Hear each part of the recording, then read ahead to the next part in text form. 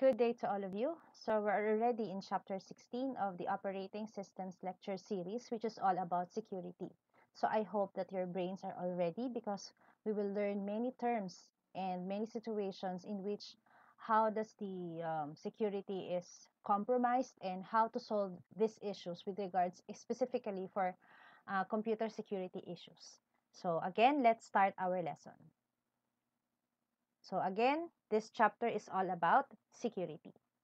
So the contents of this chapter are, we have the security problem, and then we have program threats, system and network threats, cryptography as a security tool, user authentication, implementing security defenses, firewalling to protect systems and networks, computer security classifications, and we have an example that will show you how does the security works in Windows 7.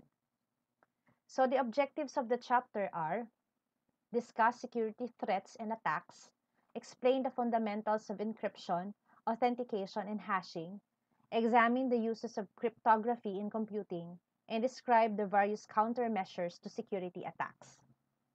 So the security problem. So systems secure if resources used and accessed as intended under all circumstances. But of course, it is unachievable because of we face many situations. Why it's unachievable? Because there are intruders, unfortunately, and then these intruders are also called crackers. So crackers is not food. Actually, this came from a type of hacker. So hacker in early days when the word is introduced, hacker has a bad connotation. But now hackers specifically or generally has two types. We have the white hat hacker, and then we also have the black hat hacker. So white hat hackers are the hackers which are employed by a company to test the security, how strong or how good is the security of this company in terms of their IT infrastructure. So that's the white hat hacker. While the black hat hackers, or the term now is crackers. So these are the people who have nothing to do but to it's like the reasons why they're doing hacking is that they want to prove themselves that they are the best. And of course the other part is it's okay with if it's the reason they only want to prove that they are the best hackers in the world, or the other is which is a bad thing, which causes the sufferings of many people with, for example, credit cards. They stole personal information and they used it for their own benefit, and of course the one who's suffering is, of course, for example, the owner of the credit card, because he or she is using his or her accounts to buy, and is going to pay the of course the credit card owner.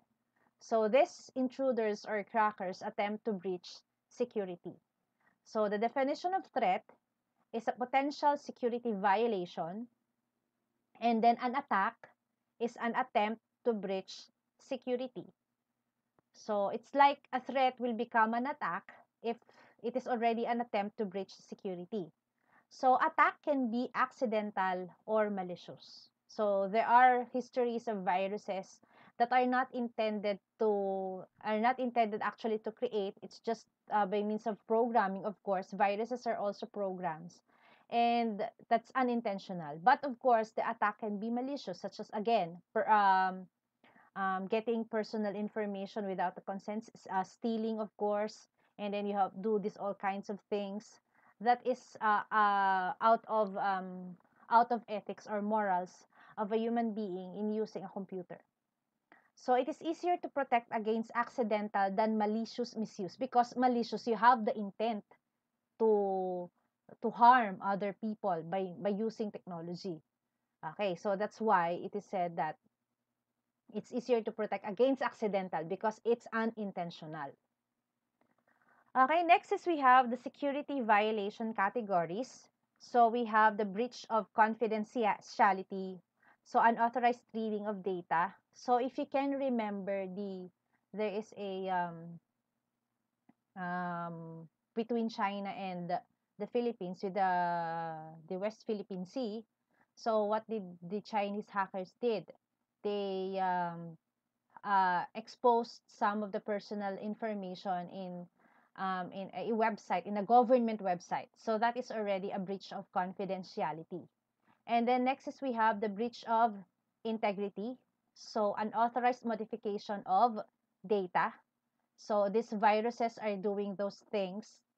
It make your files useless once the virus. Sometimes it's very good if it only hides the files. What if it really corrupts the file? So that is already a breach of integrity.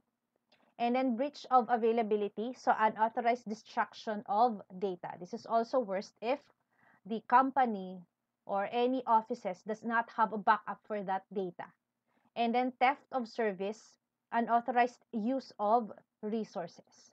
And then we also have the denial of service or DOS, prevention of legitimate use. So an example of denial of service is, for example, you have a server that, of course, services, gives your services to the clients, but then an attacker floods your server that looks like the server has clients. For example, the capacity of your server is 100 clients. What the hacker did is that he or she flooded your server that looks like that there are 100 clients, but actually there is no client at all. So what is the disadvantage of this DOS is that the legitimate clients who wants to use your service will not be accommodated because the server thought that that its capacity is full. So that is the denial of service. Okay, we have also security violation methods. So first is we have the security violation categories, and then next is we have the security violation methods. So we have masquerading. So masquerade, it looks like you're wearing a mask. So in a literal term. So this is breach authentication. So pretending to be an authorized user to escalate privileges. So that's masquerading. And then we have this replay attack, as is or with message modification. So what is a replay attack? So it is a malicious or fraudulent repetition of a valid transmission. For example, you have a sender and you have a receiver. And then there is the hacker, for example. What will this do is, normally, if you're going to send a message, you're the sender, then of course your intended receiver will receive that message. What this attacker or hacker is, he or she will get your message, your message. As it is said, it can be as is, or it can modify your message, and then it will be sent to the intended recipient. So that is a replay attack.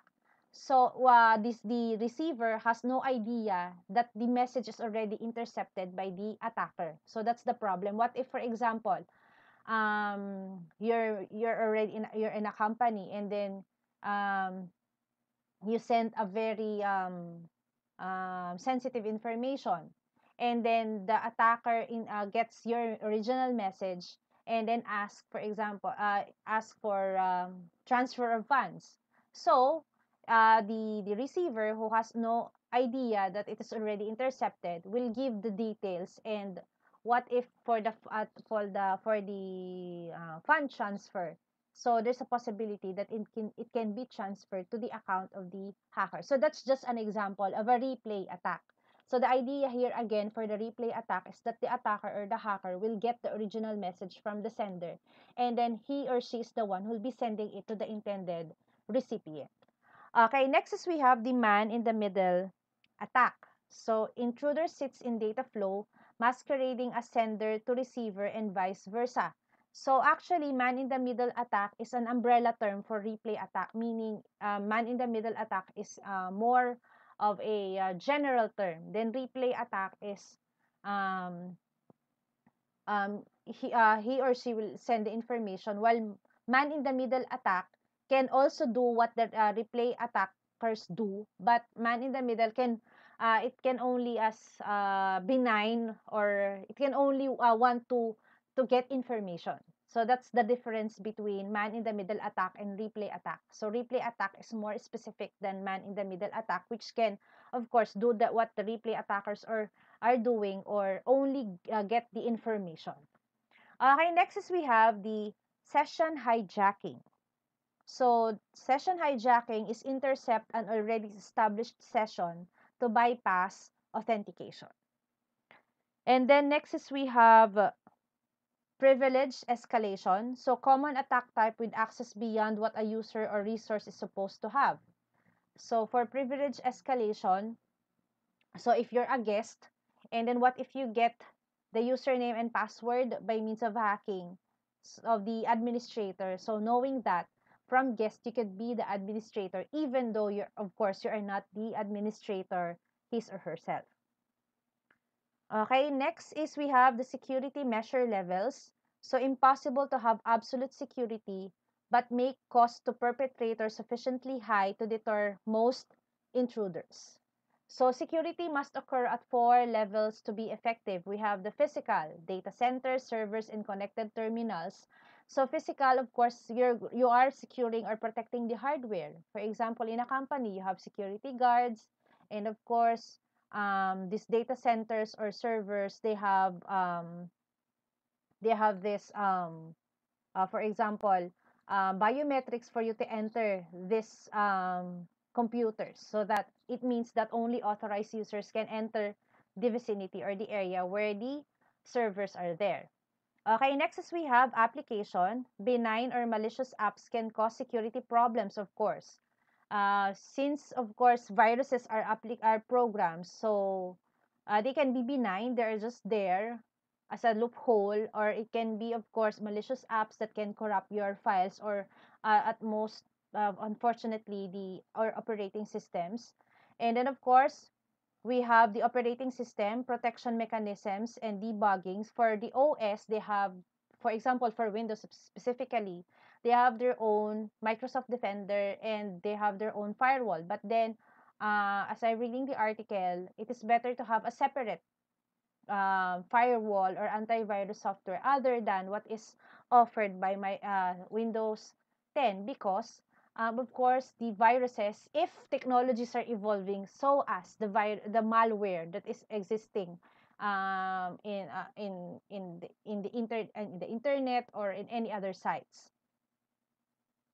And then network, so intercepted communications, interruptions, and then of course the denial of service. So that is why also for network, firewall is also applicable here.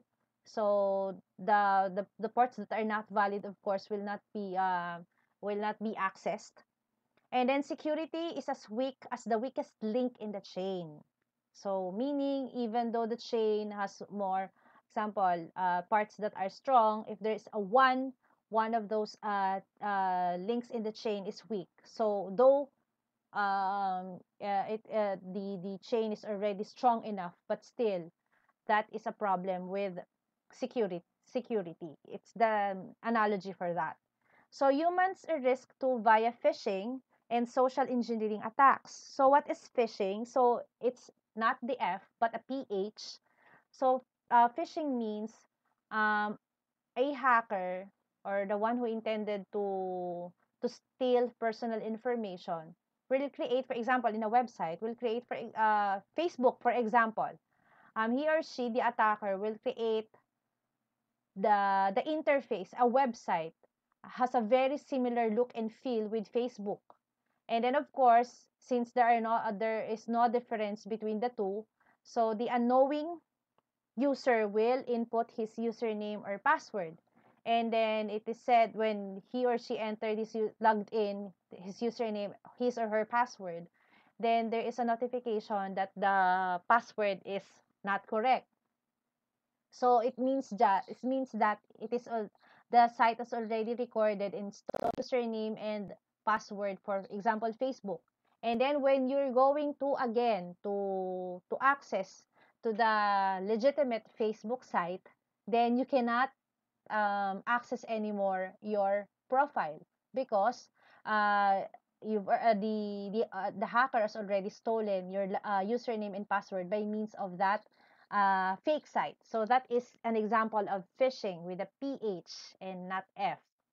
And then what is social engineering attack? So actually social engineering, it looks very, what is this, a program? Is this a type of an engineering program, just like mechanical engineer or electrical, electronics and communications engineer? But not, it's not like that.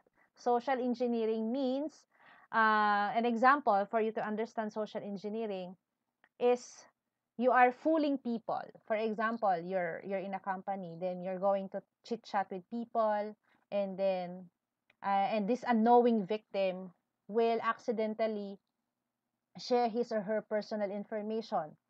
Or another is example, of course, the company. That's why the company already employs um, the uh, uh, the file that is to be destroyed, incinerated, or to be I forgot the term, the device that cuts the paper into many pieces, specifically for financial data, so that no one can see, because of course financial data is very sensitive. If you're just going to throw the paper because of wrong printing, it can be accessed, or it can be acquired, of course, by hackers. Oh, this company owns this large sum of money, so it's like that. So that's also a type of social engineering. They're going to actually to the literal trash bins of the company to see important data. Or another one for social engineering is um, he or she just watches your shoulder. So this is it is already mentioned here in the next slides. Then he will see your username and password. So that's why the solution now, as you can see, for the passwords, it has um, a masking for password. The common masking for password is the asterisk or dot, so that the if someone as a social engineer that will look into your username and password, he or she will not be able to distinguish the password since it is masked by an asterisk or a dot. So the question now here is, but can too much security be a problem? Of course, especially for managers. So for instance, so every time that a manager will enter the vicinity and will use some services, he or she will undergo the security procedures, and for example for the files. So it's like that the manager will complain that, are you don't they trust the people, specifically those people in high positions, because every time there is a security check. So it can be very inconvenient for users, specifically for people who already have a high positions in the company, that they will always undergo this strict security measures. So that the cost the problem here would be the inconvenience of users. Every time you're going to do something, there is a security check. Okay, next is we have program threats. So program threats has many variations and many names. So we have a Trojan horse. So code segment that misuses its environment, exploits mechanisms for allowing programs written by users to be executed by other users. So types of Trojan horses are spyware, pop-up browser windows, and covert channels. So up to 80% of spam delivered by spyware infected systems. So Trojan horse. So how does this program threat name to be Trojan horse? So if you are familiar with Greek mythology or the Greek literature, so Trojan horse comes from, of course, it's literally a horse in Greek literature. So I don't know if you're familiar with the Trojan War, a war between Greeks and Trojans. Okay. Trojans are based on the literature, Trojans are known to have a very strong hold city because of thick walls. No one can attack them. No one can beat them because of that stronghold of their city. So since Greeks, of course, has having a hard time to defeat the Trojans, so they create they create this Trojan horse. So Trojan horse is a very big horse, a wooden horse in the literature, and then it contains inside people. So that's their strategy in which the Greeks will hide inside that big wooden horse, and then this wooden horse will be placed at the shore or a bay of near the city of Troy. And then these Trojans, when they saw it in the morning that it's already in the at the shore, there is I don't remember who the name was. Of course, I think it's not significant anymore. One of the Trojans said that they should burn that, but most of the Trojans says that no, it is a gift from the gods. It's their victory trophy. So what they did is this Trojan horse was it was brought inside the city of Troy, and of course the Trojans celebrated their victory that the Greeks cannot defeat them because of their very strong walls. So they celebrated, of course. Since they celebrated, they have alcoholic drinks. So of course, unknowingly they slept, and then that is the time that the Greeks went outside and just defeated the Troys because the city of Troy, because of course they've already penetrated inside by means of that wooden horse. So that is why it is called a Trojan horse. So Trojan horse, sometimes it looks like a legit for a computer sense. Trojan horse looks like an innocent or a legitimate app, but then again, there's something is lurking bad inside that application that can wreak havoc in your computer systems. So that is a Trojan horse. So that's why spyware. So there are, of course, legitimate software that you think that, oh, it's a legitimate program. As my personal experience, of course, when I was in high school, as early as that, I already have a computer and an internet connection. And then I installed this. I already forgot, of course. I don't need to remember. I installed this antivirus, and then because my my computer system became slow, so so there is a pop up. Of course, I'm not really that knowledgeable at computer at that time, and then there's a pop-up that yeah, I have to buy this antivirus software for it to remove. It can scan that there is a virus, but then again, if you want to remove it, I have to pay. So that is already an example of a spyware. So that time when I realized that, oh, there is a possibility that the one who makes the virus are also the one who creates the antivirus software for that. There are people or there are companies like that. So that if you are an unknowing, you are an innocent and an ignorant computer user, if you do have a credit card or you do have money, you can really be are tempted to buy that software, and it will not help you at all because it is just meant to get money from you. So that's an example of spyware. And then we also have this pop-up browser window. So if you're going to this adult sites, so I'll not mention these adult sites, you know what is that. So sometimes, or not sometimes, it will really have a pop-up browser windows that even though you're not already accessing that adult sites, it will pop up. What if your computer is your workstation and then you try to surf that those sites?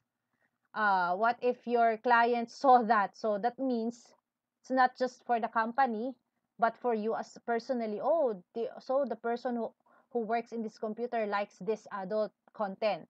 So of course, it's also not a very good image for us. And then also the covert channels. It's like a spyware.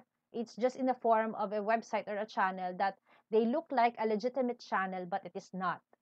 If you enter the channel, you can get, of course, program threats, malwares, and others. Okay, next is we have the trapdoor. So, specific user identifier or password that circumvents normal security procedures.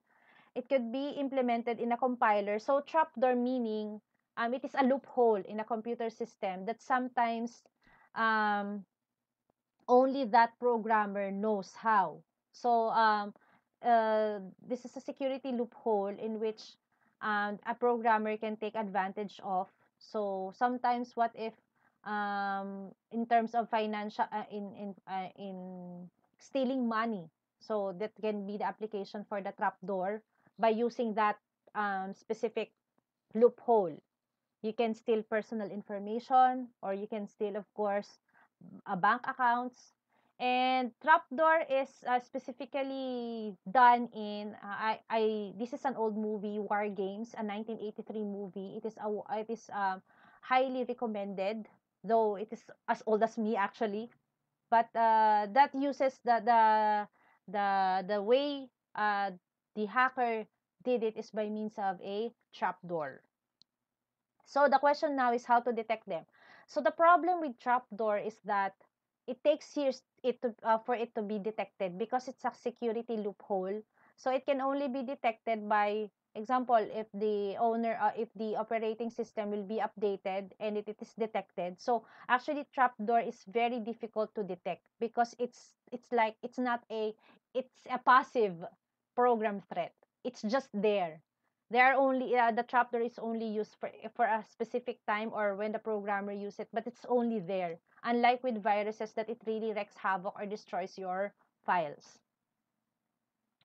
Okay, next is we have the four-layered model of security. As it is said, we have the physical network operating system and application. So let's just discuss for per layer. So the type of attacks for application is, of course, the logic bugs, design flaws, and code injection. So code injection is an attack that modifies otherwise well-behaved executable code. So I have this experience, another experience with I think it's related with code injection. So I have this antivirus software that I've been using since 2015. Um, when the antivirus software, it's a free version. When it was updated, I was really confused at the time because at the time I'm still finishing my master studies, and then I have an open file which is, I think it is an Excel file. Then the Excel file, the logo of the Excel became a blank file, the white one with paper. So it became the logo of that logo icon for Excel. And then when I closed it, then I click Chrome because I want to research. I want to research what happened, what has happened. Why does my Excel application became its icon became a blank file? So I already have a hunch that wow, it's a virus, a hacker attack or a virus. It is a virus, but I'm not doing anything at the time. I just saw that it became a blank file, and when I clicked the Google Chrome application. Oh, the icon of Google Chrome also became a blank file. So, oh no, what happened? By clicking it, it became a blank file. So what I did is I shut it down because it's in my experience, or in thinking, if I'm going to turn it off, nothing will happen. So I did not open my computer for how many days, and I researched at work about what happened. Actually, I thought it was really a virus, but no, it is the fault of the antivirus software. It really was, actually the article was published that there is a mistake in the antivirus, that um, um, it the antivirus thought that all the applications that are running are all viruses. So that's what happened. So when Excel, which is an active um, program, is it loaded in memory, so the antivirus thought it's a virus, and then when I click the internet browser, it also thought that it's a virus, so that's why it became a blank file. So there are solutions that is indicated. The funny thing here is the the advice is, the first thing foremost is, do not turn off the computer. Oh no, I already turned off the computer, so it means I really have a big problem. So when I opened my laptop again, it's not working anymore. It's like the operating system is, yeah, that's already described. If you turned it off, the operating system will be corrupted. So really, it really is corrupted. I cannot open it. And then the problem is that when it was 2015, um, UEFI is already the the interface for booting the computer, not the BIOS anymore. So it's really very different. So I really I was really very since the Windows is included already in the computer system. So it's like, oh, it's I already paid it. So how sad. Then when I tried to install, of course, other copies of operating systems, so I don't want it. I want it to be the original. Okay? So what I did is, so my brand is Acer at the time, the laptop, and then to have, and unfortunately I don't have the backup. Most of the laptops today does not have an operating system installation included, which is in the disk. So the problem now is, how can I get the Windows installation, since of course this to prevent piracy. So how do I get the original backup at least? So the solution in the Acer website, it said that you have to know the batch in which your laptop is released. Then look for another laptop that has the same batch when it was released. So, oh no, it's very difficult. But then I remembered I have this student um, who has it's his brother is or has already graduated, but of course the sibling is still there. At the time, I remembered that the computer, which is also the same brand, have the same. They have the same batch. We bought it at the same, almost at the same time. So, but before that, I backed up the laptop of a friend who has original Windows and also another one. At first, it will be successfully installed.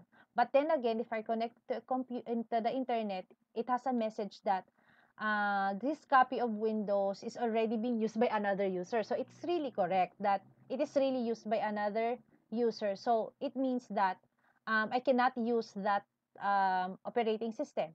So the solution, again, let's go back. The solution is to find or to borrow the laptop of that student. And fortunately, um, I was obliged that I can borrow his or her laptop, and then I backed up his operating system, and then that backup I use it for my laptop. And good thing, it was also, of course, the same batch, so there's no problem that unlike with the other operating systems which are not its batch corresponding batch, it says that it's used by another computer. But for this one, it is already detected that um, these two laptops that I borrowed have the same batch, so there's no problem with that. So the lesson there was, um, you have to back up the operating system that is installed. If your laptop has already an operating system that is already installed, you need to back up for copy. That's my first lesson. And another one, actually, my our computer shop is not affected by the app by the error of this antivirus. So I was really very confused. We are using just the same antivirus, but why does the computer that is also open is not affected? So the difference is that my husband has installed a firewall. It's actually a free file firewall called Zone Alarm. So that made a difference also, that our computer shop, the computers has a firewall. So if only I have a firewall such as this product, it's a free product actually, then I should have saved my computer or my laptop at that time. And also, I am still studying there at masters. I cannot afford to lose all of my data at that time. So that is an example of a code injection, that is unintentional. Of course, it's an antivirus. Of course, um, they will have a bad image or bad publicity. So I think it's unintentional. So what are the attack prevention methods? So we have sandboxing and software restrictions. So what is sandboxing? So sandboxing, of course, from the term sandbox, if you can remember, or I don't know, here in the Philippines, is there a sandbox at the park? If you can watch movies where children are playing at the park, and then there's a box with sand, and then of course they're building castles, they're building anything that what they want. So that is already the so-called sandbox. So how it is related with sandboxing in computer term? So sandbox means you're going to run your program inside that sandbox software. And if that is a malicious program, or it will wreak havoc to your computer, then the effects will only be inside that sandbox. Your whole computer system will not be affected. So that is the usage of the term sandboxing. Okay, next is we have operating system. So insecure defaults, platform vulnerabilities, and then to prevent those attack, we have patches. So that's why specifically if your operating system is original, be responsible to update it, because of course your operating systems is not 100% perfect, but it is 100% functional. But still, there's still security loopholes that can be used as trapdoors by programmers who will want to abuse your computer system. So it's really very important for you to really update your operating systems by means of patches, and then of course reconfiguration, and then we also have this hardening. So hardening means improving the security features of your information, or rather of your operating system. Then for the network is we have sniffing. So sniff like a dog. So sniffing network traffic use so in the network traffic, you will get useful information. Sniffing, getting um important information in the network traffic. So that is sniffing. So what is spoofing? So, spoofing is imitation of a legitimate identifier such as an IP address by an illegitimate user or user. So, that is spoofing. So, that's why you are fooling someone. And then, of course, masquerading. Of course, we've already discussed that.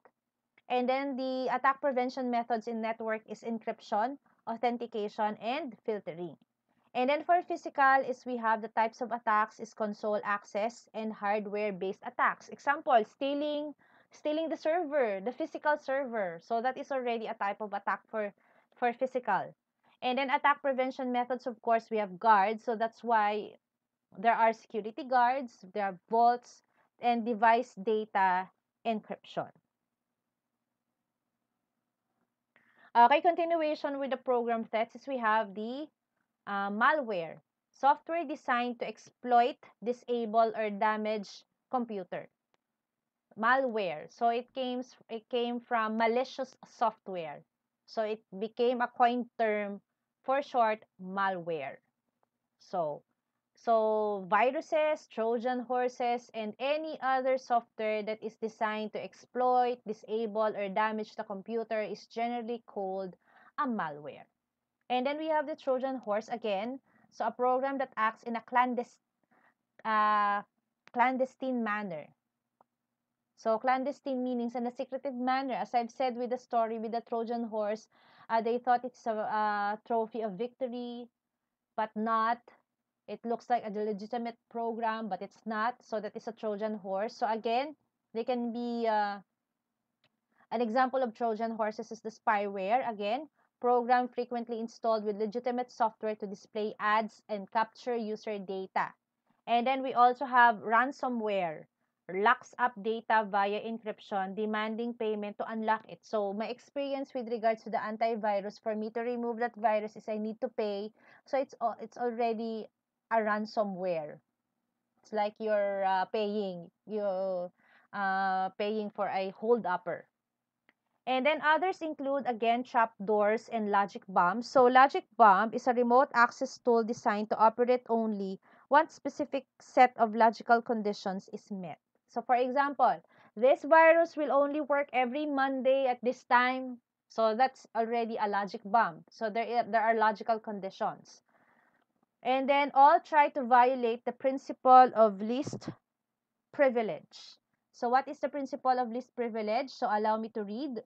So every program and every privileged user of the system should operate using the least amount of privilege necessary to complete the job.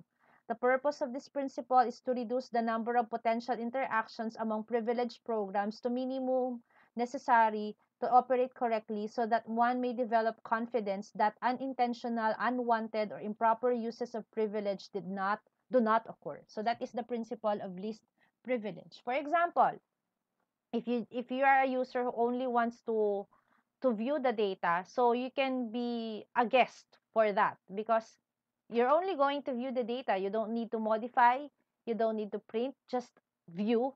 So I think uh ID is already fine since that's only your purpose. So that is the principle of least privilege. So the goal for program threats is to leave behind a remote access tool for repeated access. So remote access tool, it is a backdoor daemon left behind after a successful attack to allow continued access by the attacker. So it is a type of trapdoor or again backdoor. So the hacker has already compromised your computer system, but then it leaves this rat. So rat. So it's like a very demeaning term. So this rat, for again, if you're going to return back to your system, he already has access. So this remote access tools can be used, for example, to make it a botnet for denial of service attacks without the owner of the computer not knowing that it has already become a botnet. Okay? So that is the purpose of remote access tool. So we have this program with a C program with buffer overflow condition. So we have the problem with overflow conditions. So that is what the viruses are doing, the buffer overflow condition. If there's a buffer overflow condition, it can modify the parts of a file. So code review can help. So programmers review each other's code looking for logic flows and programming flaws. So again, for this program, which occurs due to an unbounded copy operation, the call to str copy. But as I've said, buffer overflow condition may overwrite the existing files. So that's what the viruses are doing or the malware is doing. Okay, next is we have the code injection attack. So occurs when a system code is not malicious but has bugs allowing executable code to be added or modified. So results from poor or insecure programming paradigms, commonly in low-level languages like C or C++, which allow for direct memory access through pointers. Goal is a buffer overflow in which code is placed in a buffer and execution caused by the attack. Can be run by script kiddies. So what is the term of a script kiddie? An attacker who did not design the attack but instead is using an attack designed by a more sophisticated attacker. So that's why it is called a script kiddie. It's also an attacker, but he is not the one who really designed that program to attack that computer. So the script kiddies use tools written but exploit identifiers. So we have this example here. So outcomes from code injection include, so we have this buffer and then padding for the buffer, and then the buffer is overwritten by data, and then there is this overflow. And then this overflow, it will modify other variables. So that's why we have overwritten variables and then the injection code and overwritten return address. So that's it's why this malwares have been doing. So that's why they are modifying the files that sometimes it is corrupt, it has become corrupted because code injection use the buffer overflow condition. So frequently use trampoline to code execution to exploit buffer overflow.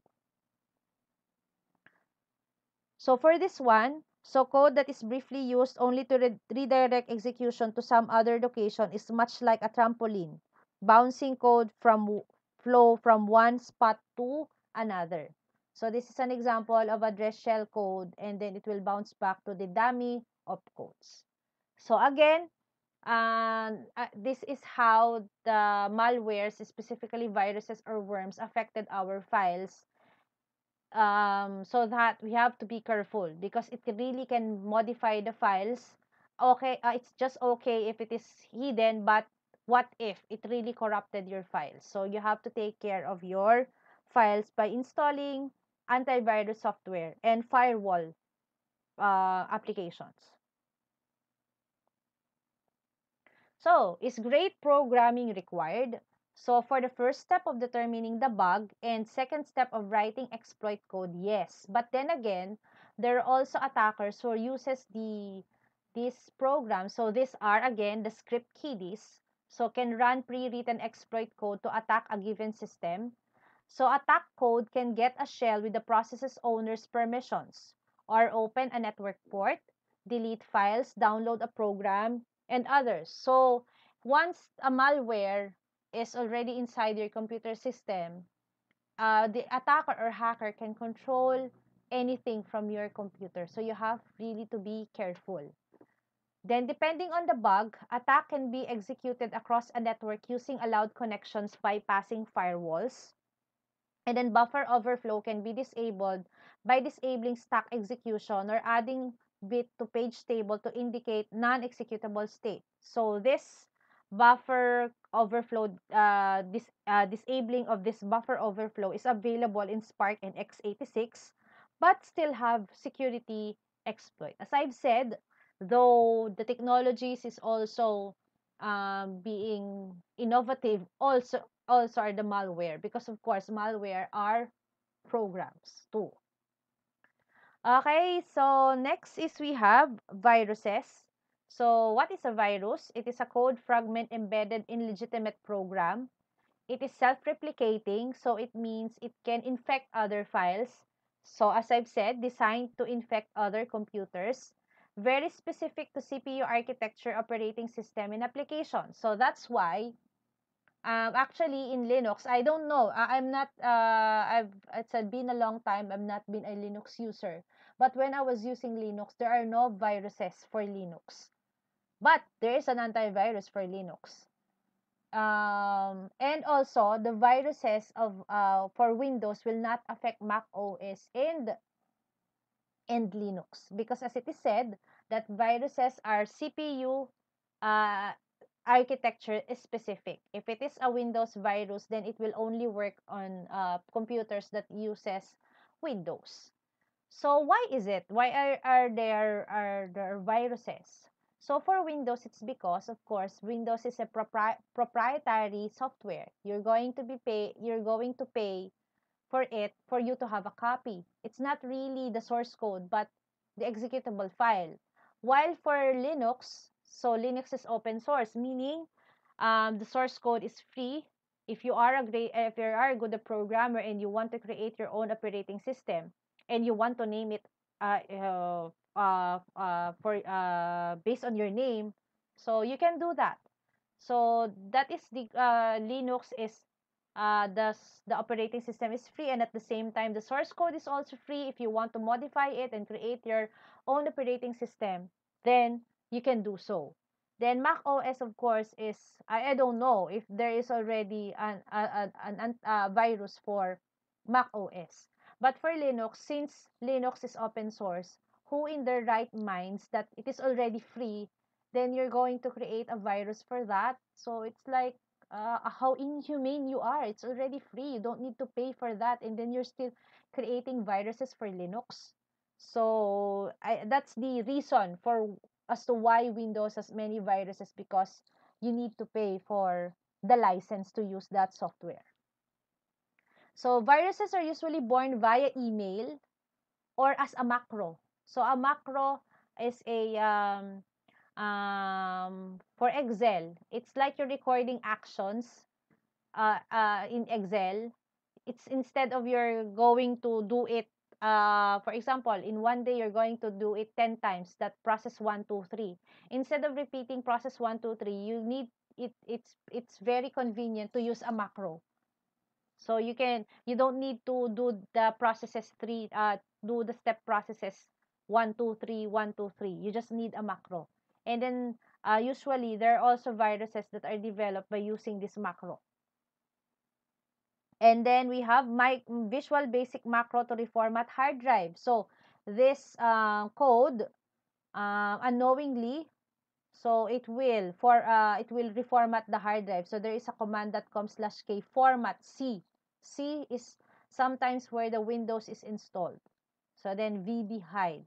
So this code, it's actually a Visual Basic macro. So macro can be useful, but at the same time, it's like a double-edged sword. Macro is very useful, but for if you use it for its intended purpose. But if you're going to use it, of course, as a way to destroy a computer system, so of course, I hope that it will not be used that way. Okay, next is we have virus dropper. Inserts virus onto the system. So many categories of viruses, literally many thousands of viruses exist. Okay, so we have file. So file viruses are mostly parasitic, meaning they integrate themselves with the file. And then we have the boot. So boot viruses are more of memory. So this is also very dangerous, because if a virus is already infected your boot files, there is a possibility that your operating system will be corrupted. Then we have also the macro, as I've said, these are the series of actions that can be recorded. So we have for Visual Basic, and we also have the Excel. So sometimes if your Excel files is detected with have a macro, there is a message that are you sure you want to run a macro, because there are viruses that are produced by using macro. Then next is we have the source code. So looks for a source code and modifies it to include the virus and to help spread the virus. So by the source code itself. And then we also have this polymorphic, to avoid having a virus signature. Polymorphic meaning the virus changes itself from one form to another, because we have this so-called virus signature. So virus signature, it is a pattern that can be used to identify a virus, typically a series of bytes that make up the virus code. So that is why antivirus software can identify viruses because of their virus signature. But there are also viruses that changes from one form to another, so that the antivirus could not detect its virus signature or the pattern. And then we have the encrypted, includes decryption code rather, along with the encrypted virus, again to avoid detection. And then we also have the stealth. The stealth attempts to avoid detection by modifying ports ports of the system that could be used to detect it. So of course, for example, for the antivirus. And then we also have the tunneling. So the tunneling means gets installed before an antivirus can detect it. So that's the tunneling virus.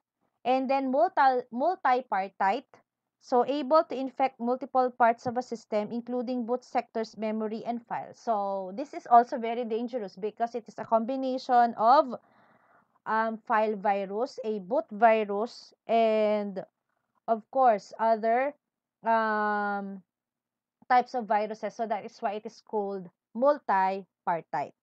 And then we have the so-called armored virus, obfuscated, that is written so as to be hard for the antivirus to researchers to unravel and understand. So armored, it is hidden.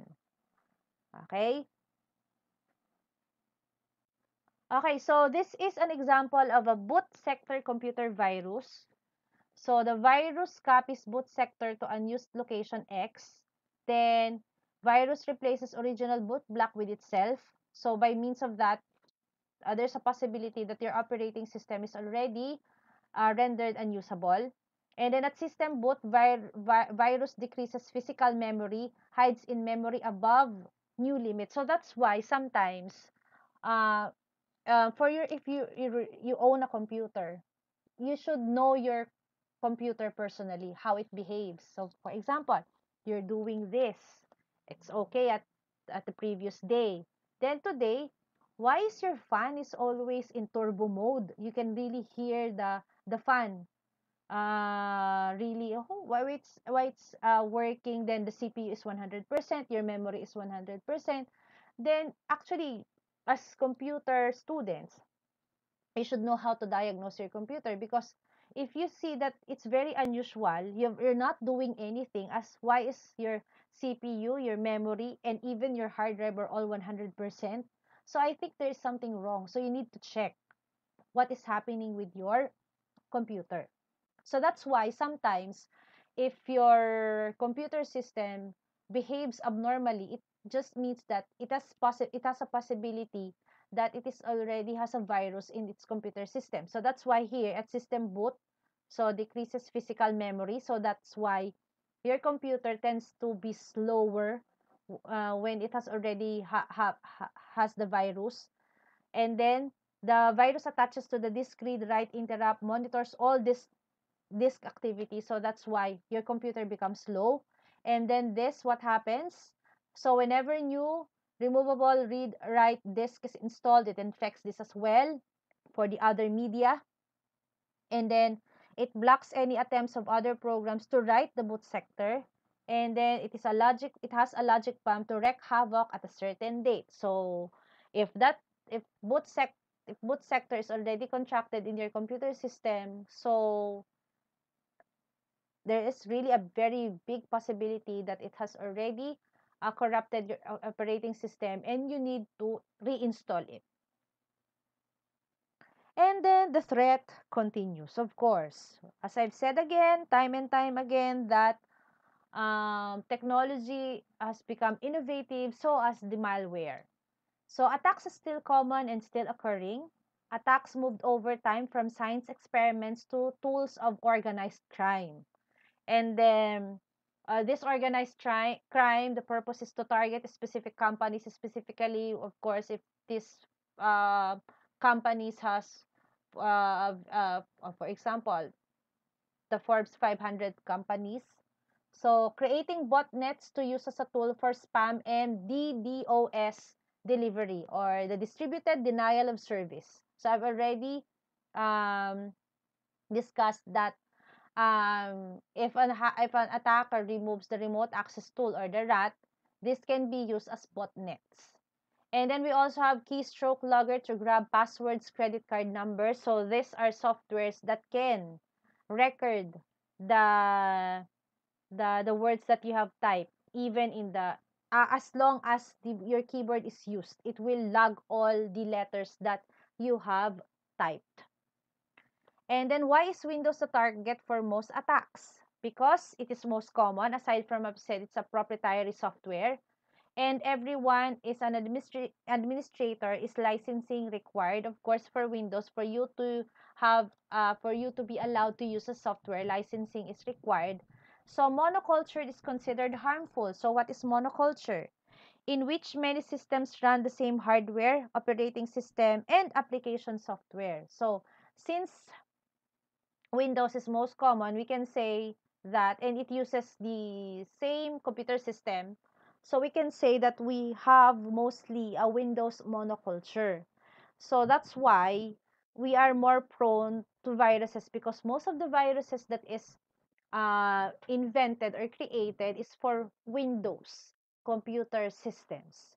So again, you can in order to avoid viruses, you can use Linux operating systems.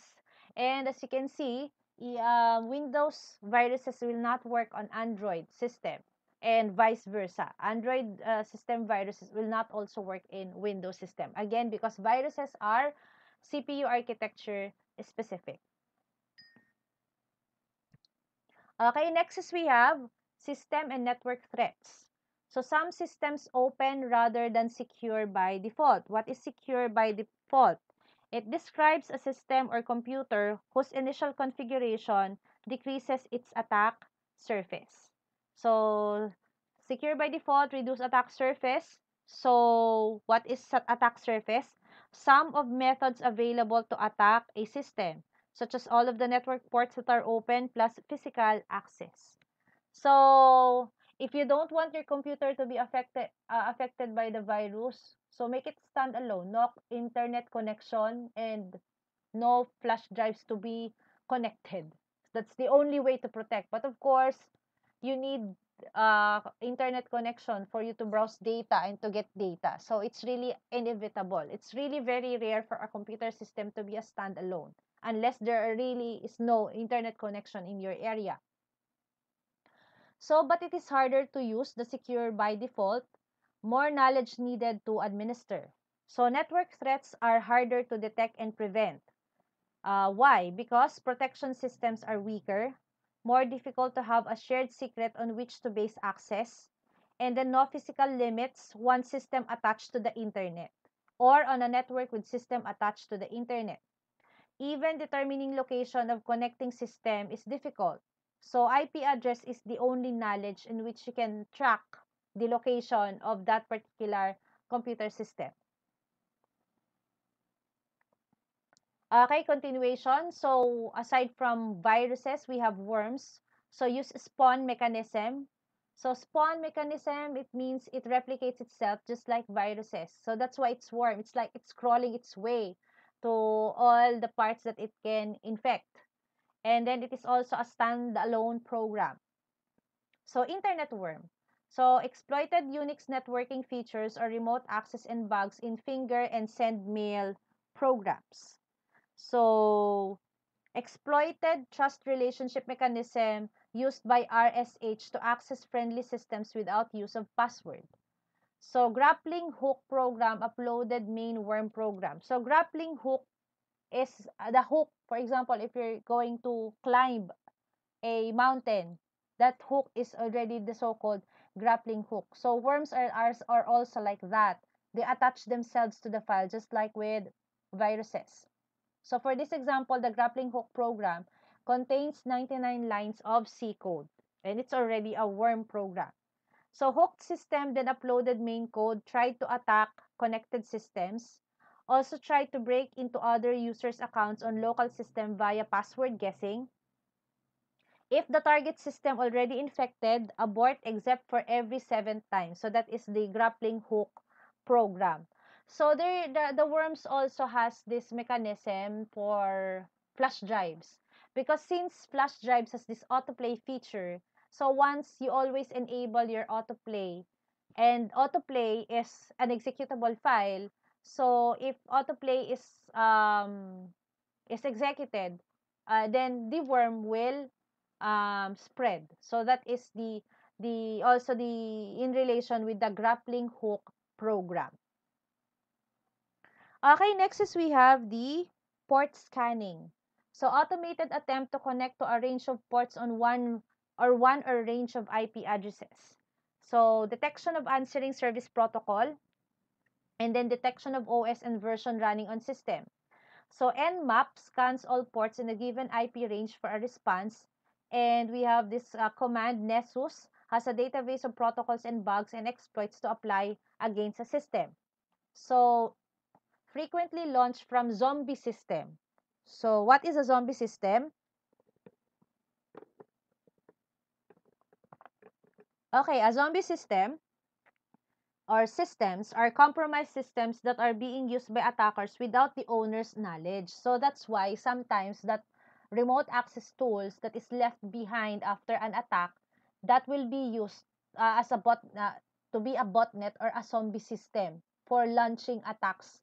That for the purpose of it is that to decrease the traceability of the hacker because there are many computer he or she has used. while doing the attack. So this is zombie systems, botnets. These are used for the denial of service attacks. Okay, I've already mentioned the denial of service. So, or DOS. So, overload the targeted computer, preventing it from doing any useful work. So, we have a more sophisticated DOS, which is the distributed denial of service, come from multiple sites at once. Consider the start of the IP connection handshake or the SYN synchronous. How many started connection can the OS handle? Actually, it depends upon the OS. And then consider traffic to a website. So how can you tell the difference between being a target and being really popular? So because DOS, if you're considering the traffic, you don't know if it is really an attack or it's just many clients are checking your site. And then it may be accidental. CS students writing bad fork function code, and then it's purposeful or intentional, so it is used for extortion or punishment. For example, you have a site, again, as I've said for the OS example, you have a site that have these services, and then the attacker says, I will unload your server if you pay me this sum of money. Okay, then next is of course again the port scanning, automated tool to look for network ports accepting connections. And port scanning is also a double-edged sword because it can be used for good and evil. So these are the standard security attacks. So this is the normal. So the sender will send communication to the receiver and vice versa. Then this is the masquerading. So the receiver thought that the person he or she is talking with is the sender, but not. It's already the attacker. And then man in the middle, of course, is the generic term for, it's a more specific term, general term for replay attack. So for this one, man in the middle, so the sender thought that the one she's communicating with is the receiver, and this receiver thought that the person that he is communicating with is the sender, but not. It's the attacker actually. Okay, next is we have cryptography as a security tool. So this is the broadest security tool available. It is internal to a given computer. Source and destination of messages can be known and protected. So OS creates, manages, protect process IDs and communication ports. So OS is already as some type of cryptography in itself. Then source and destination of messages on network cannot be trusted without cryptography. So for local network is IP address works. So consider an authorized host added. So for local network, you already have a list of the networks that is really included in your local network. If there is an identified IP address, so it is considered not included in the local network. So it's easier for local network. But how about for WAN or internet? So how to establish authenticity? So IP address is not the solution. So let's delve more with regards to cryptography. So means to constrain potential senders or sources and or receivers or destinations of messages. So cryptography is based on secrets or keys, and then this enables confirmation of source, receipt only by certain destination, and trust relationship between sender and receiver. So that is the way on how you will secure authentication on a WAN or internet, to be general. So first is we have encryption. So constrains the set of possible receivers of a message. So encryption algorithm is consist of a set K of keys, set M of messages, set C of ciphertext or encrypted messages.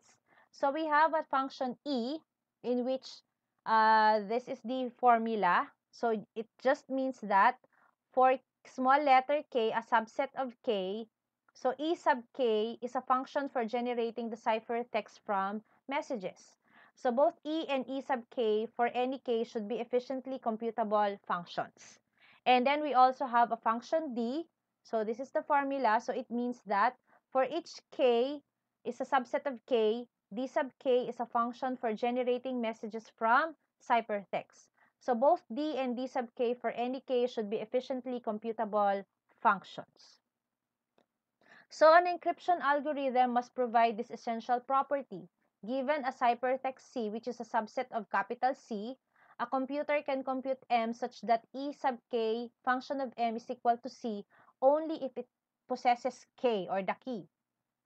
So thus a computer holding K can decrypt ciphertext to plain text used to produce them, but a computer not holding K cannot decrypt ciphertext, of course, because you do not have the key.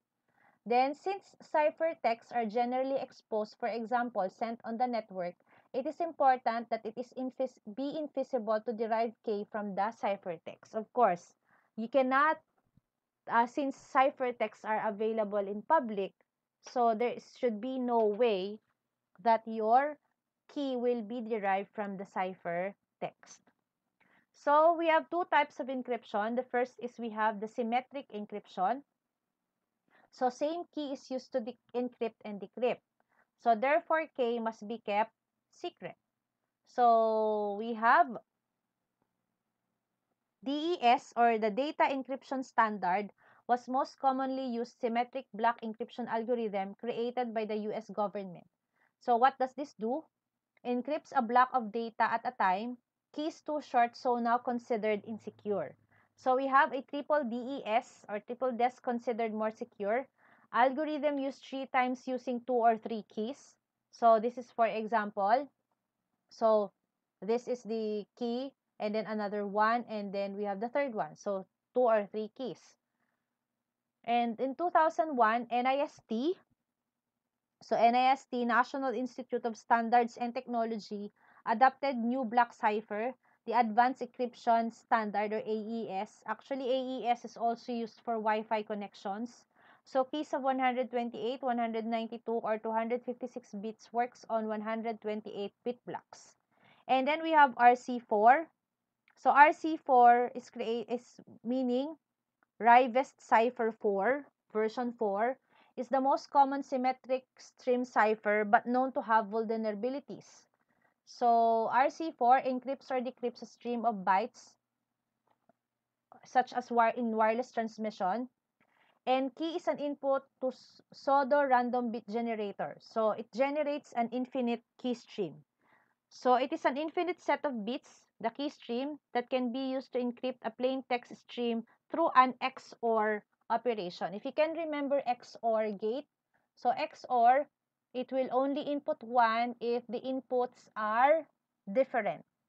So, XOR is exclusive OR, and it uses only it only uses 2 variables to compare. It will not compare 3 or more. If you want to compare it, pair first for example, A, B, and C. If you want to use XOR, pair first A and B, or just pair any A, B, AC, or BC, and then after pairing it, the results of A or B will be XORed to C. So that is the XOR. Okay, so we have secure communication over secure medium by using symmetric um, encryption. So we have the sender. So of course it writes a message, and then it is a plain text, and then she wants to convert it into a ciphertext. So she uses the encryption algorithm by using the encryption key, and then the attacker can get the ciphertext, but he or she, because she's a she cannot decrypt the message because the attacker does not have the key. So though she can get the ciphertext, she can never decrypt the message.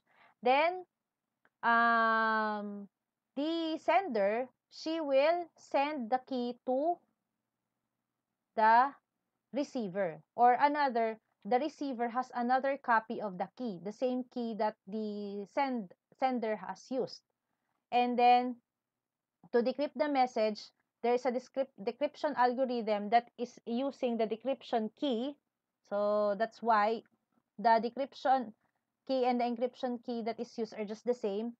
And then After the decryption, it will have the plain text, and the receiver can already read the message that is sent by the sender.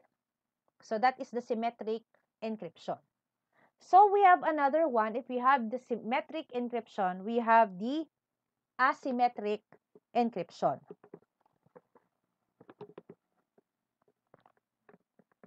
So public key encryption based on its user having two keys. We have the public key, published key used to encrypt data, and then we have the private key, key known only to individual user used to decrypt data. So must be an encryption scheme that can be made public without making it easy to figure out the decryption scheme. So most common is the RSA block cipher. What is RSA? So RSA based on the author of the uh, asymmetric encryption, which is composed of Rivest, Shamir, and Adelman. So efficient algorithm for testing whether or not a number is prime. So we will have a little mathematics here. No efficient algorithm is known for finding the prime factors of a number. So, continuation with asymmetric encryption. Formally, it is computationally infeasible to derive K sub Dn from K sub En, and so K sub E did not to be kept secret and can be widely disseminated. So we have the K sub E is the public key and K sub D is the private key. And then N is the product of two large randomly chosen prime numbers P and Q. For example, P and Q are 512 bits each. Then the encryption algorithm is E sub K E and then N function of M is equal to M raised to K sub E mod N, where K sub E satisfy K sub E times K sub D mod P minus 1 times Q sub 1 is equal to 1. So the decryption algorithm is then d sub k d and n function of c is equal to c raised to k d mod n. So to further understand that, because these are all formulas, we have a following example. So you can see as asymmetric encryption as a mailbox. So actually mailbox is publicly known as long as you know the address of the mailbox. And then anyone can send messages to the mailbox. So it is known publicly that if you, for example, if I'm the one going to put a mailbox for person A. So if someone knew me that I put put an envelope there, so it means it is publicly known that I sent as a message to mailbox. So that is like a public key. While the private key, though the mailbox is publicly known, but the ones who can read the envelopes inside and the letters inside is the one who is the owner of the key to the mailbox. So that is the K sub D or private key. So I gave you an analogy for you to understand how asymmetric encryption works. Okay, we have here an asymmetric encryption example. So for you to further understand this, so I'll access I will access, okay, an RSA calculator for you to understand more all about the RSA asymmetric encryption. So RSA, there is an existing RSA calculator. Okay, so actually I've already accessed it for you to understand. Okay, so let's go back with our example. So make P, so the given P is equal to 7 and Q is equal to 13. So we then calculate N. Actually, N is the product of P and Q. So P and Q, P times Q, 7 times 13 is equals to 91. And we have to get the P minus 1 times Q minus 1. So 7 will become 6 and 13 will become 12 for P sub 1. So this will be, so this will become 6, and this will be, since P minus 1, 7 minus 1 is equal to 6, and then Q is 13 minus 1, then this will become 12. So P minus 1 times Q minus 1 is equals to 6 times 12 is equal to 72. We next select K sub E, relatively prime prime to 72 and less than 72, yielding 5. Okay. Um, this is randomly. You can select any number as long as it is relatively prime to 72. So what is relatively prime? Relatively prime means you're going to compare two numbers, and then if you compare these two numbers and their common factors is just 1, the number 1, it means they are relatively prime. So, for this one, if you want to do it manually, you have to think of the prime numbers. So the prime numbers is 1, 2 is not, 3, 4 is not a prime number, then 5, 7, 8 is not, 9 is not, 10 is not, 11, so and so forth, all the prime numbers. Okay.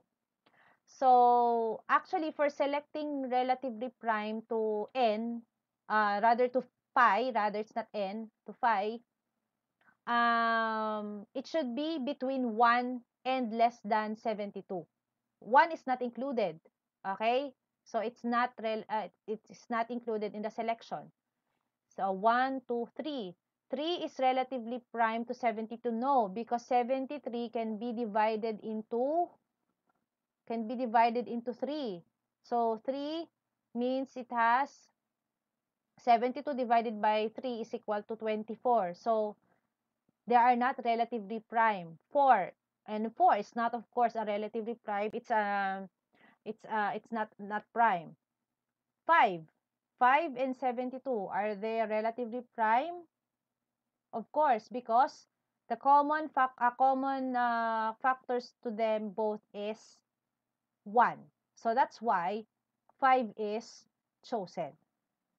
And then next, finally, we calculate K sub D such that K sub E, K sub D mod 72 is equal to 1, yielding 29. Why?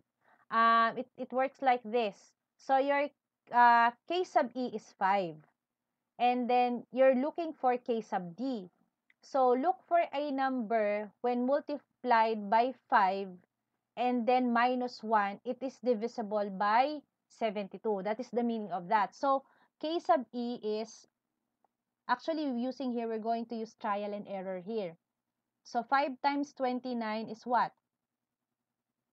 So, again, let's use technology, calculator. Okay, 5 times 29.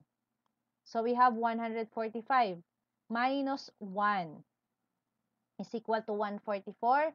Then let's look if it is divisible by 72. Yes.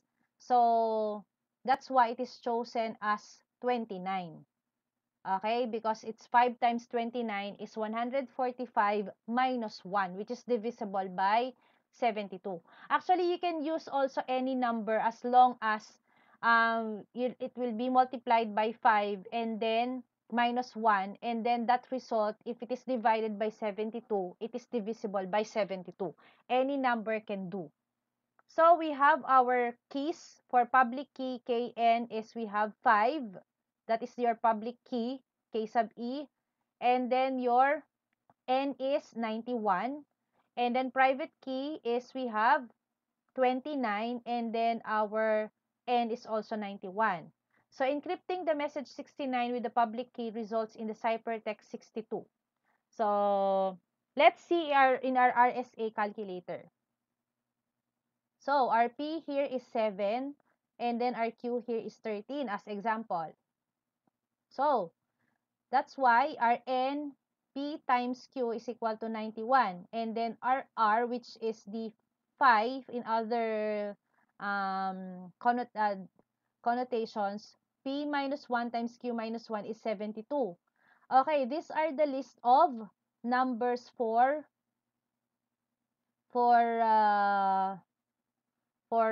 I mod R. So, since that one we choose is 5 times 29, we choose actually in the example is 145. So, find a number equal to 1 mod R which can be factored. So, we have 145, then factor K. So, that's why 5 times 29. So, that's why it is, actually you can choose anything. As I've said, you can choose this one, 505, 577, as long if it is These are all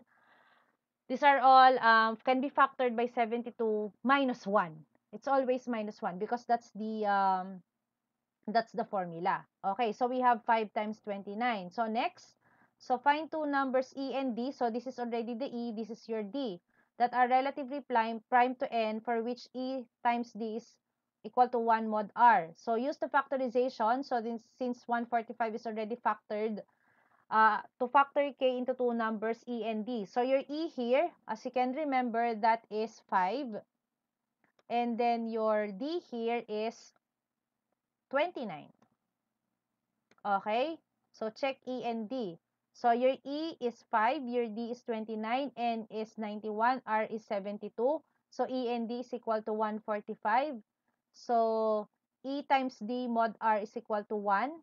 So E and R are relatively prime, and D and R are relatively prime.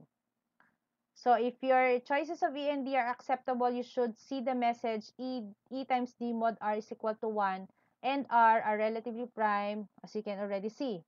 So use E and D to encode and decode the message. So in our example, we have message 69. Okay. Going to encode and decode. So the result for the encrypted, as is already seen, the ciphertext becomes 72. This is the formula for as why um you get 62. Okay. If you really are not convinced, let's use I have another useful site here. We have the wall from Alpha.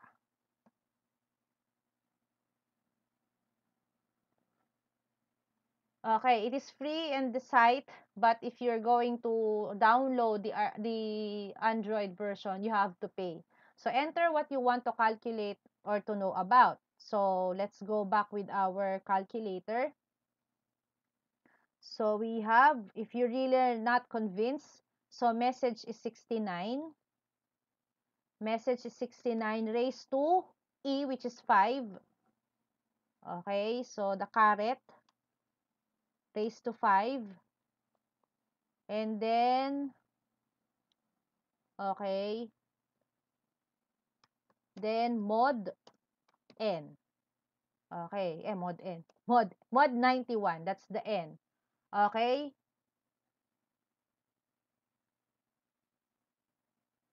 So as you can see, the result is 62. So when when decrypted, so our message is cipher D, which is 62 raised to D. What is D? We have 29. Then mod 91. Okay. So that's why the result is 69. So that is the formula.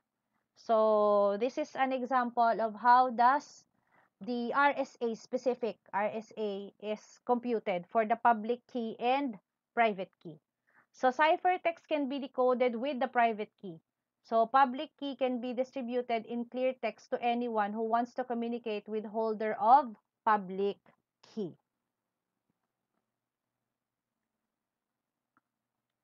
Okay, so we have this encryption using RSA asymmetric cryptography. So the sender writes a message 69, then plain text, and then she uses the encryption key by using the RSA asymmetric cryptography. So 69 raised to 5 mod 91, so the result will be 62. So though it will be acquired by the attacker or the hacker, it's a ciphertext, so it's useless because he or she does not have the key, the private key. Next is we have this decryption key by using the 62 raised 29 mod 91, and then the receiver will receive the original message. So this is an example of the RSA asymmetric cryptography illustration. So note symmetric cryptography based on transformations, asymmetric based on mathematical functions. So as you can see, we used numbers. So asymmetric, much more compute intensive, as you can see, and typically do not is not used for bulk data encryption. That is the disadvantage of asymmetric cryptography, because it cannot be used for larger sets of data. Okay, next is we have the authentication. So constraining set of potential senders of a message. So it is a complementary to encryption. Also can prove message unmodified. So the algorithm components for authentication is a set K of keys, a set M of messages, and a set A of authenticators. And then we have a function S. So the meaning of this formula is that for each K is a subset of K, the keys, S sub K is a function for generating authenticators from messages. And then both S and S sub K for any K should be efficiently computable function. And then we also have another function V, and then true or false is a boolean. That is, for every K subset of K, V sub K is a function for verifying authenticators on messages. So that's why it will output, is it true or false? True that it is an authentic user or of that message, receiver of that message, or not. So both V and V sub K for any K should be efficiently computable functions. So for a message M, a computer can generate an authenticator A subset of A such that V sub K function of M and A is true only if it possesses K. Of course, if you possess the key, it means you are an authenticator. Thus, computer holding K can generate authenticators on messages so that any other computer possessing K can verify them. And then computer not holding K cannot generate authenticators on messages that can be verified using V sub K. And then since authenticators are generally exposed, for example, they are sent on the network with the messages themselves, if not it must not be feasible to derive K from the authenticators, just like with the ciphertext. Practically, if V sub K function of MA is equal to true, then we know M has not been modified and that send of message has K. And then if we share K with only one entity, know where the message originated. So, authentication, it can also use hash functions. So, this is also a basis for authentication. So, creates small fixed size block of data message digest or hash value from M. So, message digest is the calculation resulting from a hash function. So, hash function H must be collision resistant on M, must be invisible to find an M prime is not equal to M such that um, hash function of M is equal to hash function of M prime. If hash function of M is equal to hash function of M prime, then M is equal to M prime. And it also means that the message has not been modified. So common message digest functions include MD5 or the message digest algorithm version 5, which produces 128-bit hash, and we have SHA-1, which means secure hash algorithm 1, which outputs a 160-bit hash. But the problem with hash function is not useful as authenticators. For example, hash function of M can be sent with a message. But if H is known, someone could modify M to M prime and recompute H function, hash function of M prime, and modification not detected. So it must authenticate a hash function of M. Another one is authentication using MAC. So, symmetric encryption used in message authentication code or MAC authentication algorithm. Cryptographic checksum generated from message using secret key. So, what is message authentication or MAC? A cryptographic checksum calculated in symmetric encryption used to authenticate short values. So, it can securely authenticate short values as it is said in the definition. If used to authenticate hash function of M for an H that is collision resistant, then obtain a way to securely authenticate long message by hashing them first. So note that k is needed to compute both s sub k and v sub k. So anyone able to compute one compute and one can compute the other. So another authentication is by using digital signature. So it is based on asymmetric keys and digital signature algorithm. So authenticators produced are digital signatures. So very useful. Anyone can verify authenticity of a message. So that's why also application programs which are legitimate, they have their own digital signatures for the computer to identify them as, of course, these are legitimate programs. In a digital signature algorithm, computationally infeasible to derive k sub s from k sub v. Then v is a one-way function. Thus, k sub v is the public key and k sub s is the private key. Consider the RSA digital signature algorithm. So it is also similar to RSA encryption algorithm, but the key use is reversed. So digital signature of messages S sub ks function of m is equal to h function of m raised to k sub s mod n.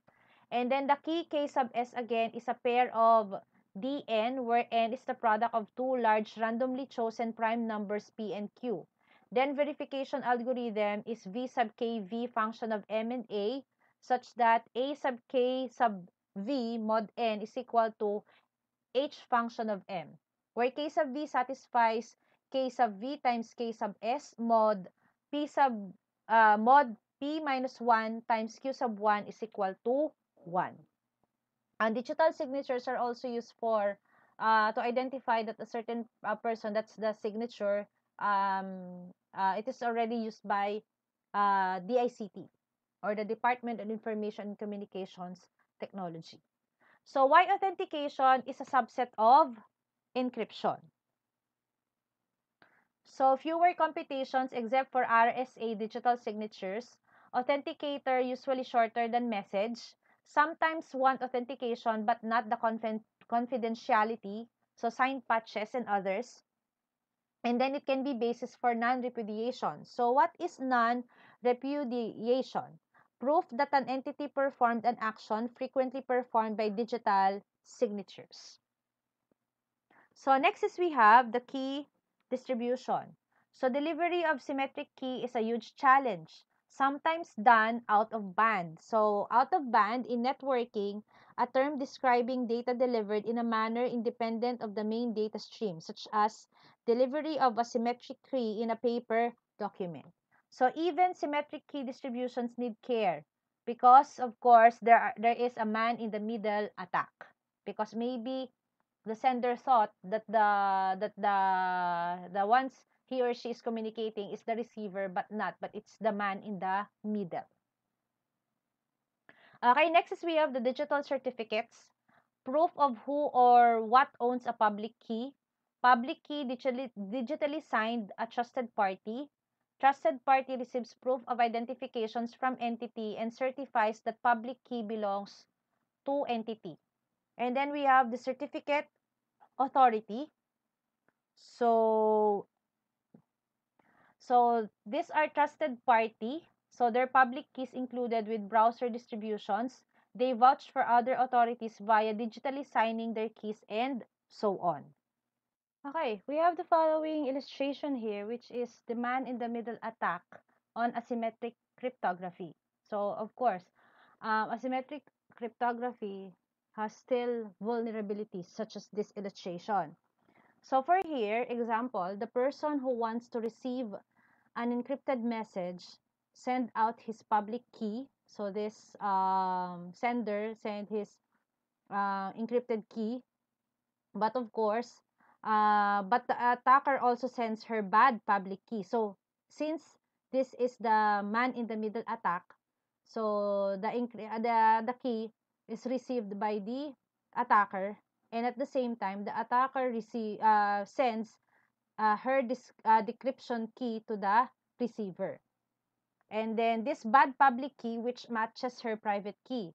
So the persons who want to send the encrypted message knows no better, and so uses the bad key to encrypt the message. So then the attacker then happily decrypts it. So this is an example of asymmetric cryptography.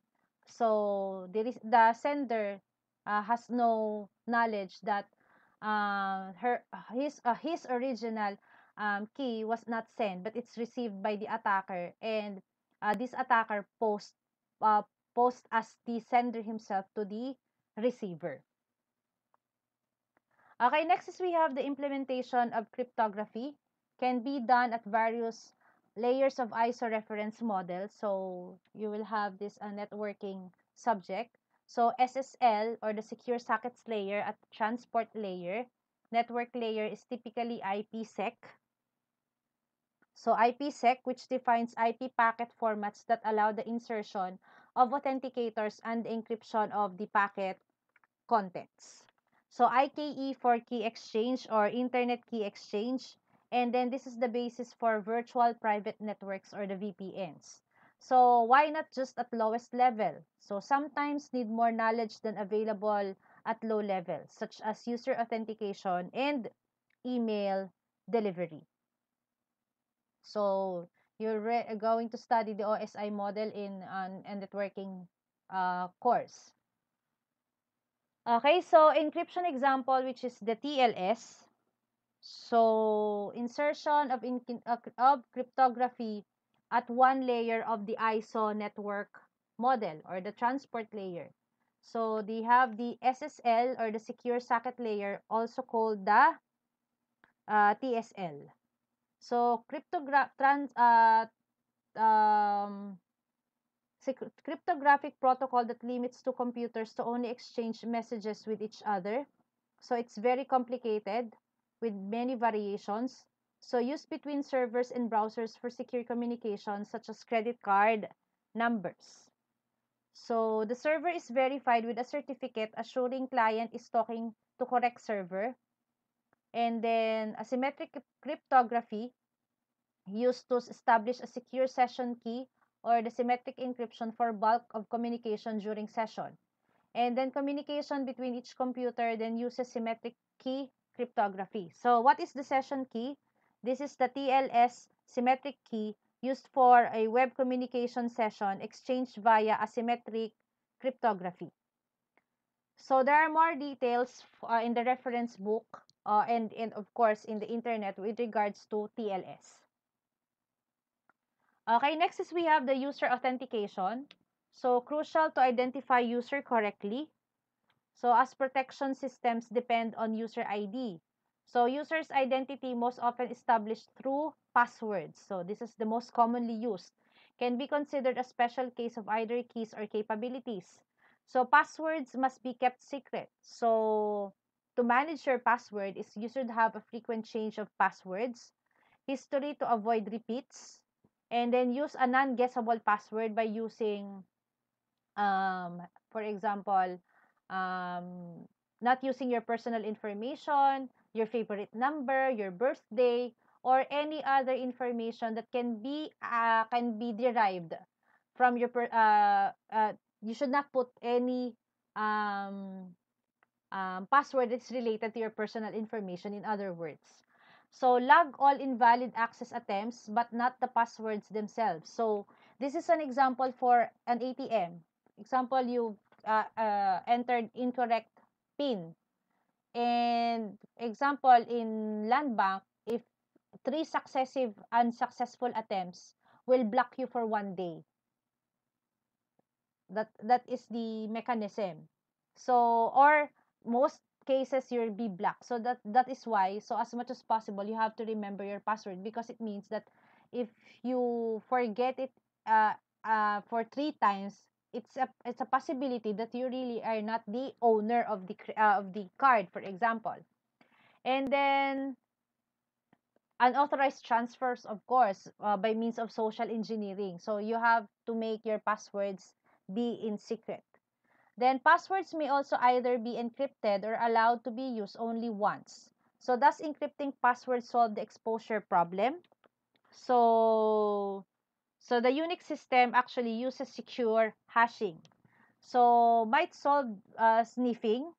It's you also have to consider shoulder surfing, because by shoulder surfing, or the person will get the data by looking at the screen of your of the login. So that's why, as I've said, password masks are used by using asterisk or dots.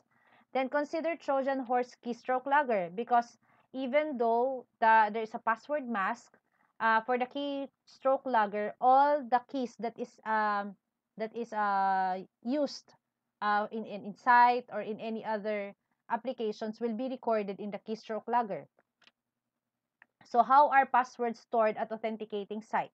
So as I've said, so Unix uses secure hashing. So next is we have passwords. So encrypt to avoid having to keep secret.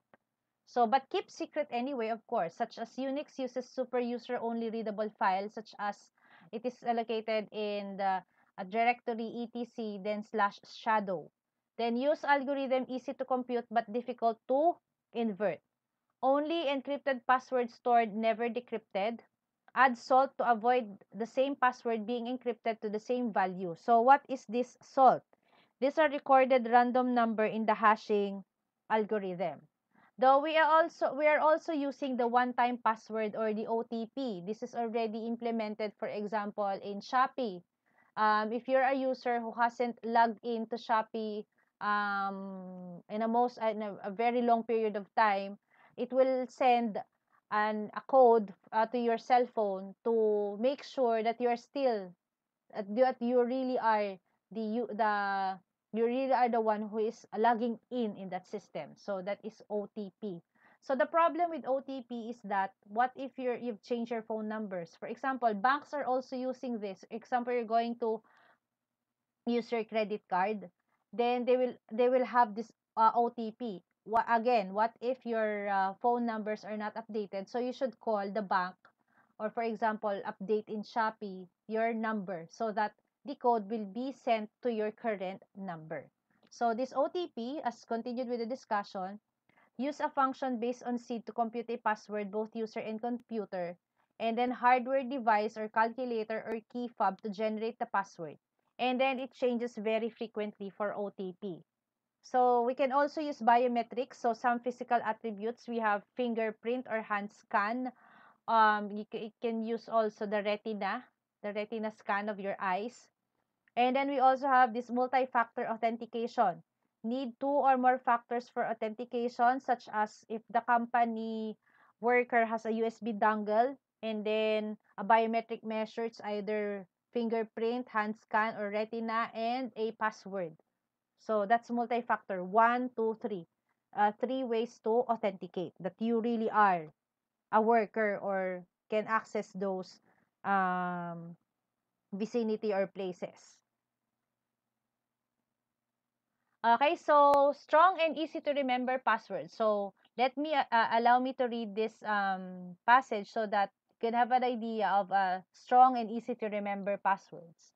So it is extremely important to use strong or hard to guess and hard to shoulder surf passwords on critical systems like bank accounts.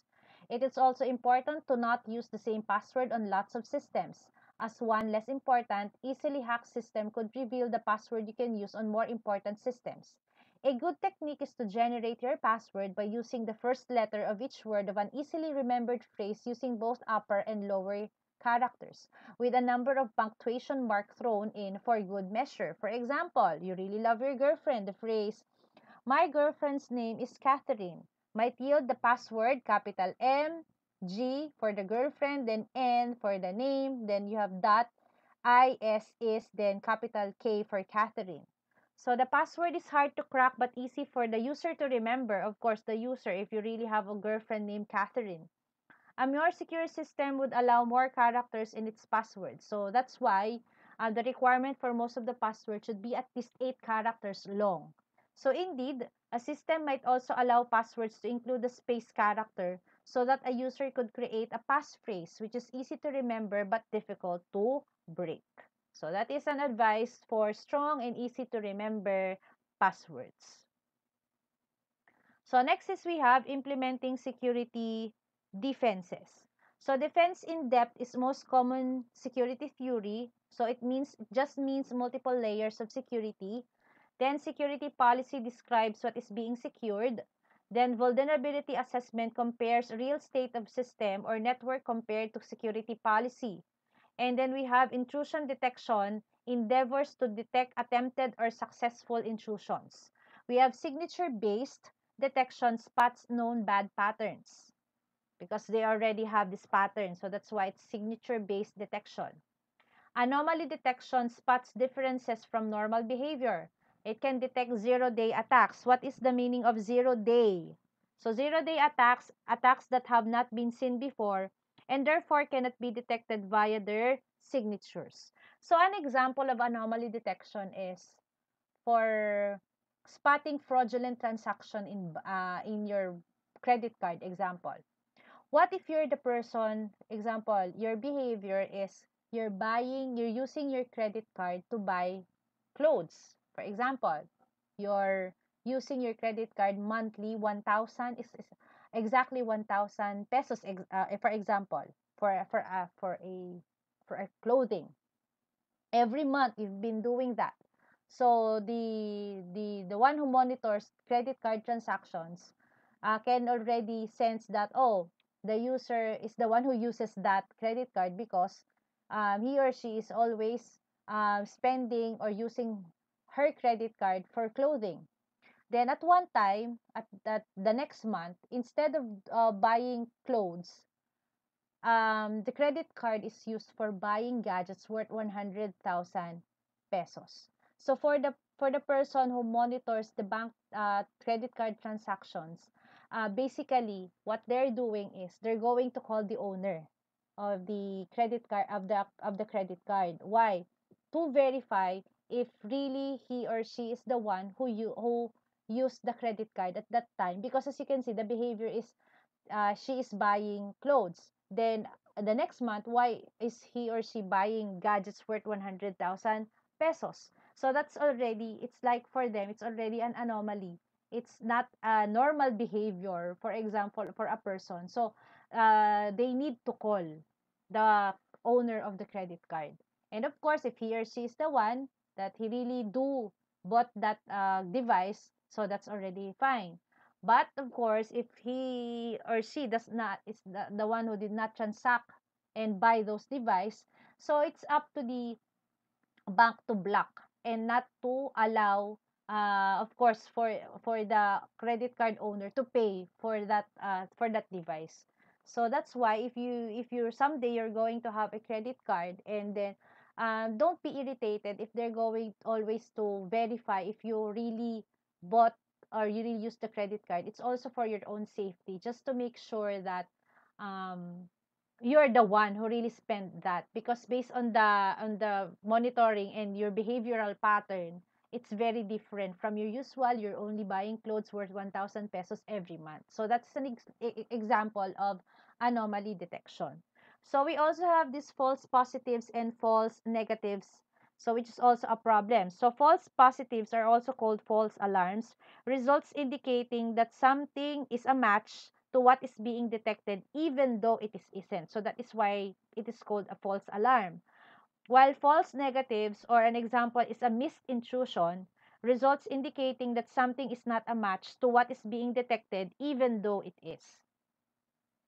So for implementing security defenses, another one is for virus protection, searching all programs at execution for known virus patterns. So it's a very good practice is to, every time you inserted a device, a flash drive or a file you downloaded, scan it first with your antivirus software or run in sandbox so it can damage the system. So I already discussed what is a sandbox. And then next is we have auditing, accounting, and logging of all or specific system or network activities. And then also practice safe computing. So avoid sources of infection. Download from only good sites. So it means good sites. It really is a reputable site, not this site that contains pop-ups and has viruses, which are mostly contained in adults' websites. Okay, continuing. So, firewalling to protect systems and networks. So, a network firewall is placed between trusted and untrusted hosts. the firewall limits network access between these two security domains. So for firewall, these two security domains is just the trusted and untrusted host. So for the formal definition of security domain, separation of systems and devices into classes, with each class having similar security needs. Okay, so for firewall, so can be tunneled or spoofed. So tunneling allows disallowed protocol to travel within allowed protocol. Telnet inside of hypertext transfer protocol. RD, we have firewall rules typically based on host name or IP address, which can also be spoofed. So personal firewall is a software layer on given host. It can monitor or limit traffic to and from the host. So the one that is really tested, though it's free, is the zone alarm. And then we also have this application proxy firewall, understands application protocol and can control them, such that the SMTP, which is the simple mail transfer protocol. And then we also have this system called firewall, monitors all important system calls and apply rules to them. So such as this program can execute that system call. So actually, OSS have their own firewall, the firewall that can be installed by the user, which is the personal firewall, or application proxy firewall, and system call firewall. So we have an example here of a network security through domains preparation via firewall. So this is the firewall. So for this illustration, the company's computers can access the internet, but the internet has no other way to access back. So that's why the direction is from the company's computers to the internet because of the firewall. At the same time, company computers can access the DMZ or the demilitarized zone. It is a security domain less trusted than some other security domains, such as domain containing a web server compared to the domain containing crucial company database. And of course, DMC cannot access the company's computers because of the firewall. And at the same time, internet can access uh, to DMZ, but not the other way around because of the firewall. Next is we have computer security classifications. So US Department of Defense outlines four divisions of computer security, namely A, B, C, and D. So D has the most minimal security. C provides discretionary protection through auditing, and it is divided into C1 and C2. C1 identifies cooperating users with the same level of protection, while C2 allows user level access control. The next is B. All properties of C, however, each object may have unique sensitivity labels, and it is also further divided into B1, B2, and B3. And then A uses formal design and verification techniques to ensure security. So, to summarize all the security defenses and all the what we have to do to take care of our system, so, by applying appropriate layers of defense, we can keep systems safe from all but the most persistent attackers. In summary, these layers may include the following. So, first is educate users about safe computing. Don't attach devices of unknown origin to the computer, such as flash drives, which is um, used in any other system which is infected by the virus. For example, don't share passwords. Use strong passwords, as already advised how to make strong and easy to remember passwords. Avoid falling for social engineering appeals. Realize that an email is not necessarily a private communication, and so on. So do not send sensitive information via email. Next, educate users about how to prevent phishing attacks. So don't click on email attachments or links from unknown or even known senders. So if there is an attachment, such as, for example, a link to a site in which the site is unknown or typically not a typical um, website link, or if it's really looks like a decent link, you must also verify the sender. If the sender really sends it, is it really the sender who sends that email? And then authenticate, for example, via a phone call that request is legitimate. Next, use secure communication when possible. Then physically protect computer hardware. Then configure the operating system to minimize the attack surface. Disable all unused services. So, to configure the operating system, you must always update your operating system to solve the loopholes that is later found by the programmers of the OS.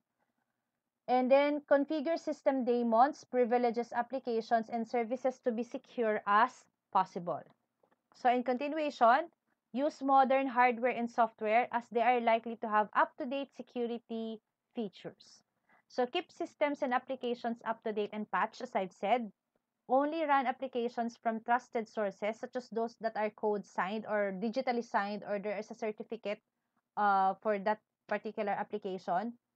And then enable logging and auditing, review the logs periodically or automate alerts, install and use antivirus software on systems susceptible to viruses, and keep the software up to date. So for antivirus software, which are you going to use? Free or paid?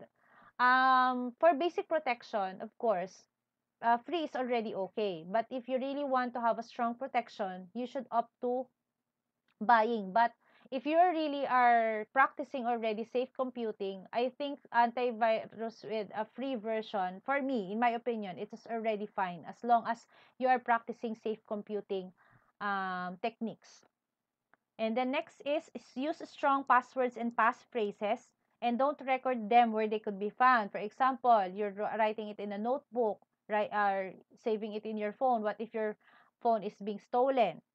And then use intrusion detection, firewalling, and other network-based protection systems as appropriate. Though again, Windows have their own firewall, it is recommended to have another firewall. And then, as tested, Zone Alarm is already a very fine firewall, and it is free. And then for important facilities, use periodic vulnerability assessments and other testing methods to test security and response to incidents. So these are used, for example, for big companies to test if their security is really secure.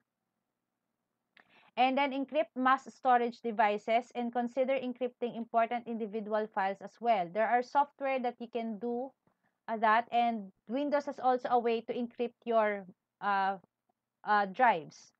And then have a security policy for important systems and facilities and keep it up to date.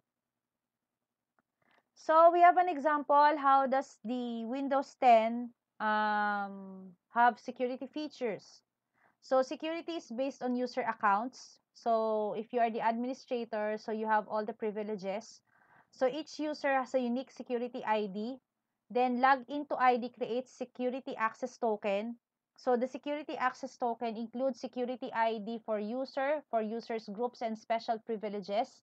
Then every process gets copy of token, and then system checks token to determine if access allowed or denied. So that's why um, if you have a guest ID, you can only view but you cannot install or uninstall other programs. So that is the limit for a guest account.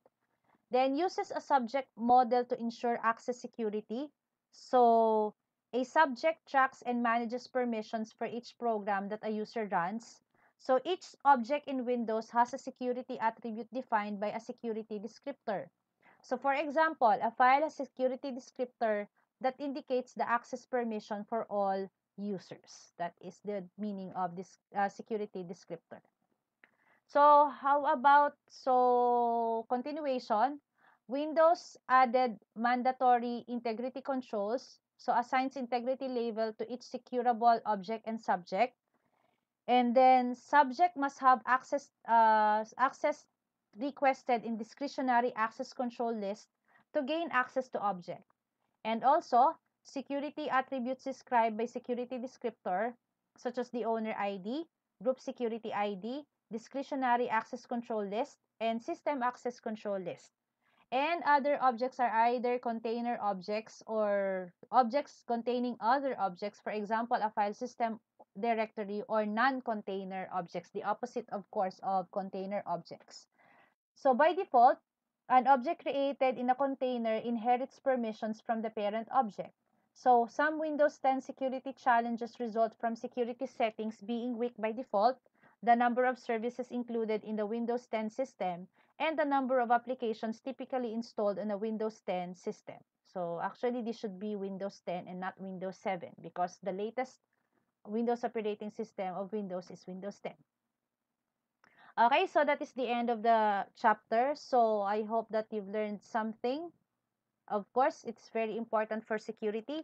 I hope that you remember the security defenses that we must do, such as practice safe computing, use strong and easy to remember passwords, and then, of course, do not go to untrusted sites, and so on and so forth. So I hope that by this lesson, you will be knowledgeable enough and you will be responsible enough of your own computer system that in order to protect your computer system, we must use and practice safe computing. So if you do have any questions, so please feel free to comment below and do not forget to subscribe to my YouTube channel. So again, thank you very much. Good day, stay safe, and God bless to all of you.